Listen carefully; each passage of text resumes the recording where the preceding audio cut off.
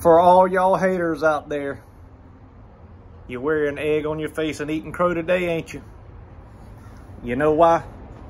Lamont Paris knocks off the #6 team in the country, the Kentucky Wildcats, last night in absolute beautiful fashion, dominating fashion. Everybody likes to say he wasn't the right man for the job. Ray Tanner can't hire good coaches. Well, guess what, fellas, men, women, whoever said it, how do you like him now? How do you like him now? I've been telling y'all, the ones of y'all that watch my videos, that Lamont Paris was the man for the job. And guess what?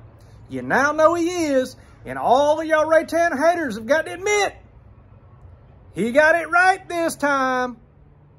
He got it right this time. So y'all quit moaning and groaning and support the Gamecocks and the men's basketball team from here going forward, you bandwagon fans, because guess what? Watch my videos. I've been saying it. We got us a head basketball coach now.